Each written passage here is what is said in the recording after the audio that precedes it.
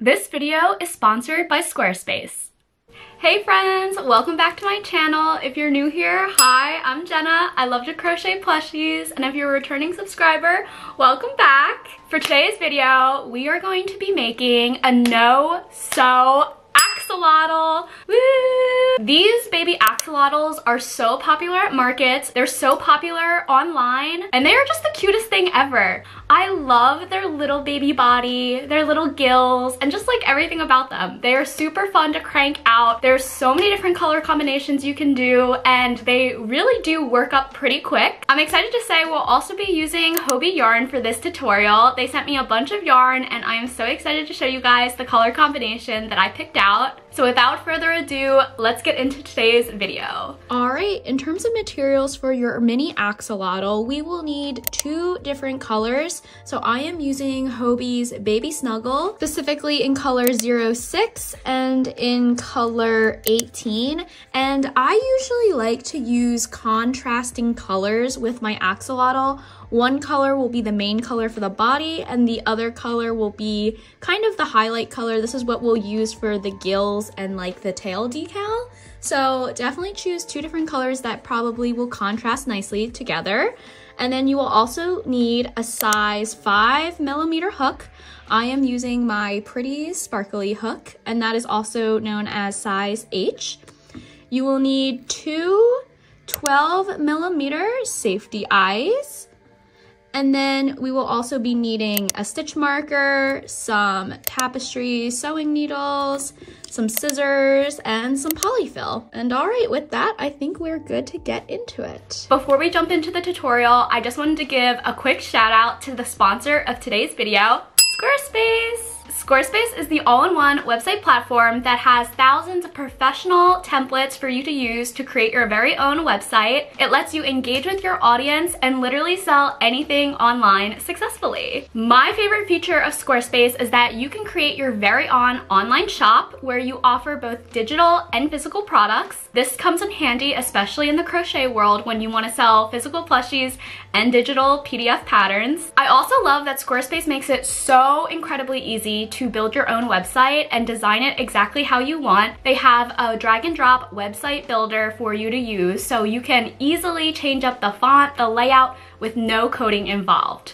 And then lastly, if you sell a lot in person or you do events such as a market or a pop-up event, you can get a Square Reader to use at those events, so you're able to take in-person sales that will automatically sync with your website and all of your inventory online. Head to squarespace.com for your free trial, and when you're ready to launch, go to squarespace.com/crochetbyjenna to receive 10% off your first purchase of a website or domain. Thank you so much, Squarespace, for sponsoring today's video, and with that, let's get into the tutorial. So go ahead and grab the color that you will be using for the main body of the axolotl. I'm going to be using this beautiful turquoise green color. Again, this is Hobbie's Baby Snuggle, and it is in color 06. So I'm going to go ahead and open that up. All right, for round one, we are just going to be doing 6 single crochet into a magic ring. And then I like to put the stitch marker on the last stitch of the round so we can keep track. And go ahead and close that magic ring closed. All right, so now for round 2, we are going to be doing 6 increases into every stitch. So you will end up having 12 stitches at the end. For round 3, we are going to be doing 1 single crochet followed by an increase, and we'll be repeating this a total of 6 times. All right, for round 4, we're going to be doing 2 single crochet followed by an increase, and we'll be repeating this 6 times. All right, this is what the end of round 4 looks like. For round 5, we are just going to be doing 24 single crochet around. All right, this is the end of round 5. Now, starting in round 6, we are going to be making the gills, and we will be crocheting it directly into the head right here. So go ahead and grab the secondary color. Again, I'm going to be using Hobbie's Baby Snuggle in color 18, and it is like a darker turquoise, so I thought it would be perfect to go along with this color that I have for the main body. So go ahead and open up that and just have it ready.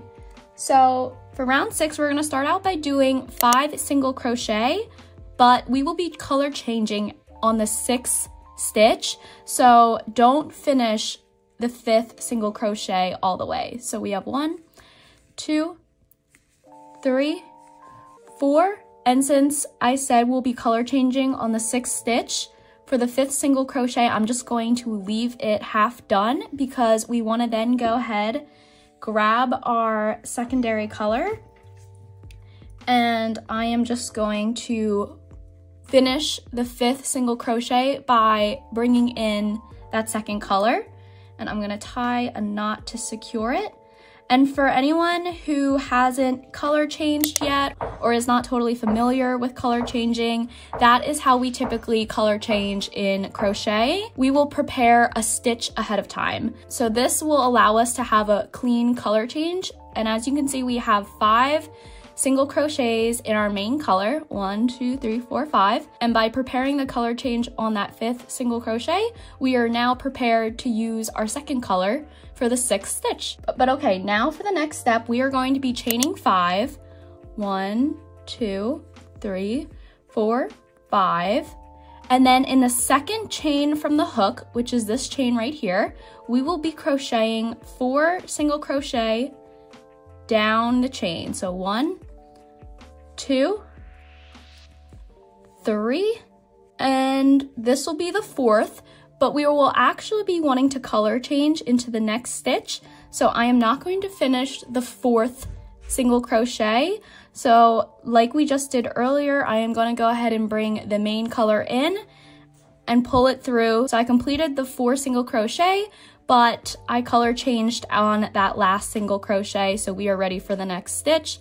And that is simply just going to be 1 single crochet, but we will be color changing again, so I do not want to finish the 1 single crochet into this next stitch. So I am going to go ahead and then bring my secondary color in and bring it through. So then we have a very clean color change. This is our 1 single crochet in our main color, and then we are going to basically repeat what we just did with this first gill again. So that is why we ended up color changing here after this 1 single crochet. So just like earlier, I'm gonna chain 5, 1, 2, 3, 4, 5. And then in the second chain from the hook, I'm going to single crochet all the way down, 1, 2, 3. And then on that last single crochet into that 4th chain stitch, I'm going to color change to my main color to finish the 4th single crochet on that chain. And then I'm going to crochet 1 into the next stitch. But then again, we will be color changing. So I will go ahead and finish that 1 single crochet with the color change. And then we're gonna repeat it one more time. So chain 5, 1, 2, 3, 4, 5. I am going to put a single crochet in the second chain from the hook and continue doing 4 single crochets down, 1, 2, 3. And then in that last single crochet of our chain, I'm going to bring our main body color change. And then I am going to do a 1 single crochet into the next stitch. And since going forward, we will be using the main color, I do not need to color change, and I can just finish that. So this is what it will look like when you are done the 3 gills on this first right-hand side, and they should be popping out like this.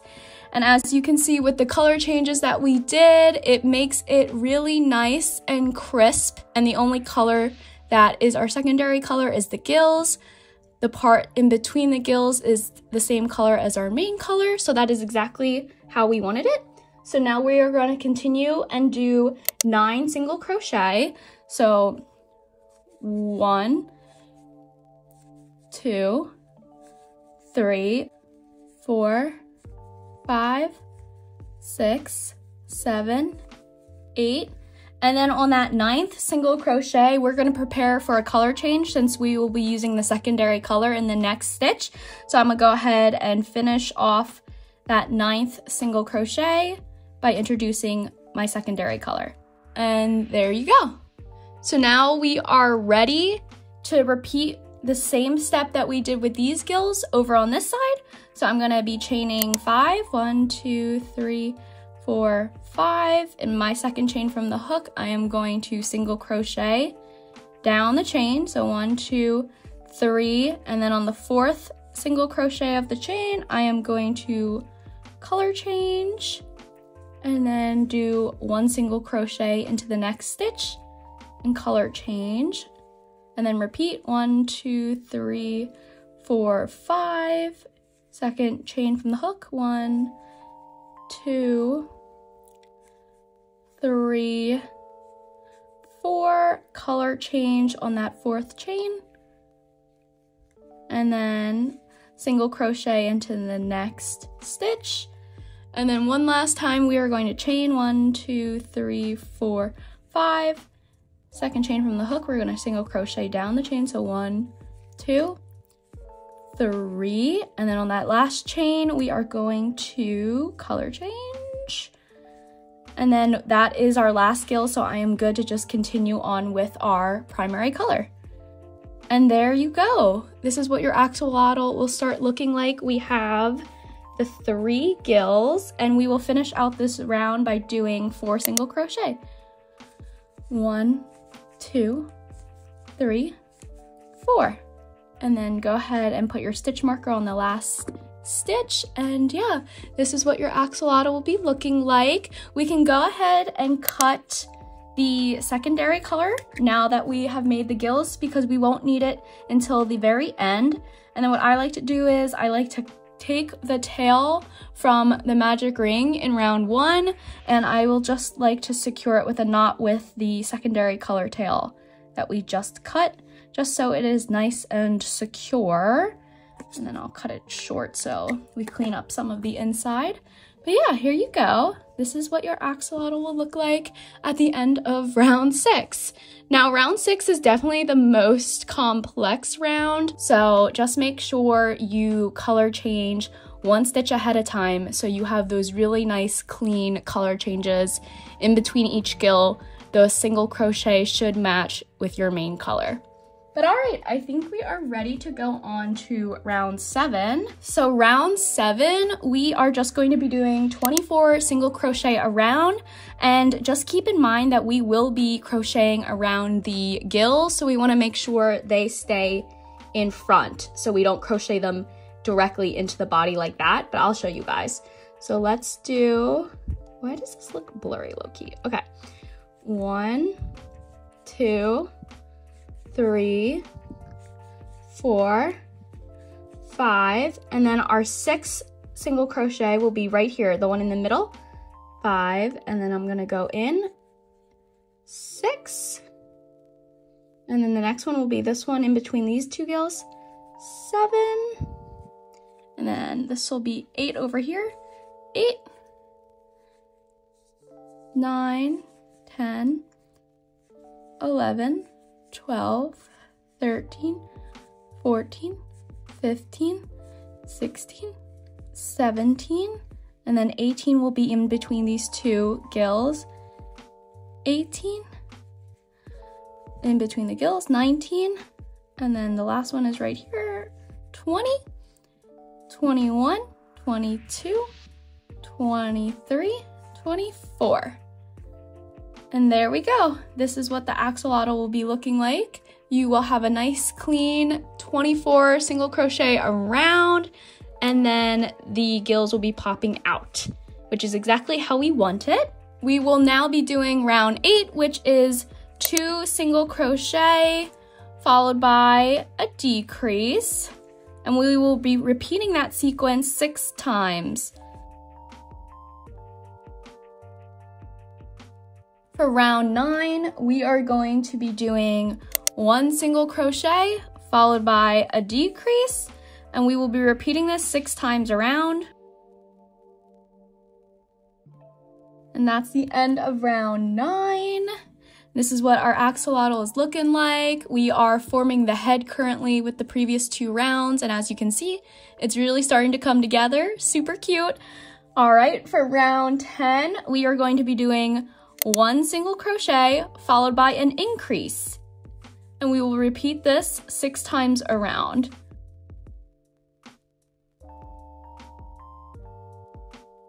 All right, for round 11, we are going to be making the first front legs. So we'll start out by doing 7 single crochet. All right, in the next stitch here, we will be doing a bobble stitch. So yarn over and pull through the first 2 loops. There will be 2 loops left on your hook, and repeat this again. Yarn over, pull through the first 2 loops. There's now 3. Yarn over, pull through the first 2 loops. There's now 4. And then one more time, yarn over, pull through the first 2 loops, and now there are 5 loops on your hook. And now we're gonna go ahead and yarn over and pull through all 5. And that is how you do a bobble stitch. And now we are going to be doing 4 single crochet, and be careful when you do a bobble, sometimes, you know, it gets crowded here. So the next stitch is actually looking a little hidden. So make sure you keep track that this stitch is actually the next stitch. So we're going to be doing 1, 2, 3, 4, and then we will be doing another bobble stitch. And you can kind of use your finger here and pop out this bobble because it was looking a bit hidden, but it should form, like the name kind of suggests, a bulge right here, and that signifies the first little front leg. Okay, but then after we do the 4 single crochet, we're now gonna do a bobble into this next stitch. So I'm gonna yarn over and repeat this until I have 5 loops on my hook, which I do, and I'm gonna yarn over, pull through all of them. And then we're gonna finish by doing 1, 2, 3, 4, 5 single crochet. And then go ahead and pop out that second little bobble stitch, and then there you go. This is what it's looking like so far. From the bottom, we have our 2 front little feet, and then from the top, this is what it is looking like. Super cute, guys. Okay, let's stop here, and we're actually going to place the eyes and stuff the head. So go ahead and grab your 12mm eyes, and where I like to place the eyes is between rounds 4 and 5. So using the magic ring, that's 1, 2, 3, 4. All right, so then I like to align it kind of between these first 2 gills. So let me do that again. 1, 2, 3, 4, and right there. Perfect. That's where I usually like to place this one. And then same thing for the next eye. 1, 2, 3, 4. And then you can just double check the placement. Make sure it's like pretty even. Yeah, that looks straight. So then go ahead and put the plastic washers in the back to secure your eyes. All right, and then go ahead and grab some polyfill, and I would start stuffing the head because it gets a little hard later on to stuff the head. So go ahead and stuff the head right now as much as you'd like. And then the gills do tend to want to curl on their own, so I like to just go ahead and press down on the tips to make them more straight. And there you go. This is what your axolotl will be looking like after we stuff the head and put on the eyes. Super, super cute, guys. Okay, let's return back to crocheting. We are halfway there. So for round 12 through 14, so the next 3 rounds, we are just going to be doing 18 single crochet a round. So I'll be doing round 12 on camera here. So 1, 2, 3, 4, 17, 18. So that is the end of round 12, and just be careful when you are going over the bobble stitches not to double count, because then your total stitch count will get thrown off a little. So just be careful. You should end up with 18 all around at the end of round 12, and then I'm going to be doing round 13 and 14 off camera, but it's essentially the same exact thing, 18 single crochet around, and I will meet you guys back so we can do round 15 together. All right, I just finished round 14 and this is what it's looking like. Super, super cute. Again, the gills like to sometimes curl on their own, so just push down on the tips to make them more straight. So cute. Okay, we are ready now for round 15. So for round 15, we will be making the second set of legs. So we want to start out by doing 8 single crochet. And then in this next stitch, I'm going to be doing a bobble.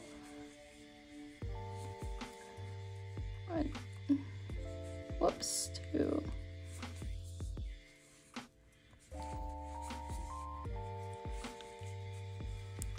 And then we'll be doing 4 single crochet.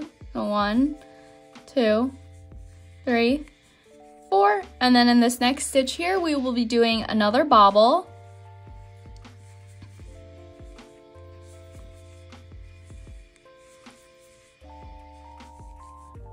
And then we will finish off by doing 4 single crochet.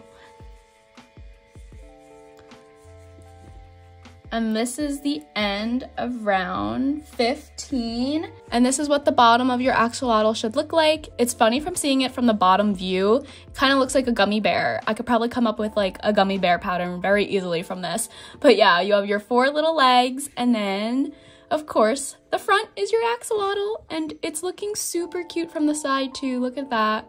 I love the little legs. It's so precious. But okay, let's move on. For round 16, it's just going to be 18 single crochet around. 18. All right, and that is the end of round 16. Let's stop here and fill our body with some polyfill, just because the next round we will begin decreasing and making the tail. So it's kind of hard to stuff going forward. So I'm gonna be stuffing the body really nice, get it nice and firm. All right, look at our little axolotl, so cute. When you're ready, we will then be moving on and doing round 17, which is 1 single crochet followed by a decrease. And we will be repeating this 6 times. And that is the end of round 17. For round 18, it is just going to be 12 single crochet around. All right, for round 19, we're going to be doing 1 single crochet followed by a decrease, and we'll repeat this 4 times. We'll stop here and add some more stuffing, and going forward, feel free to stuff as we go because we will be making this hole quite small and it'll get a little tricky.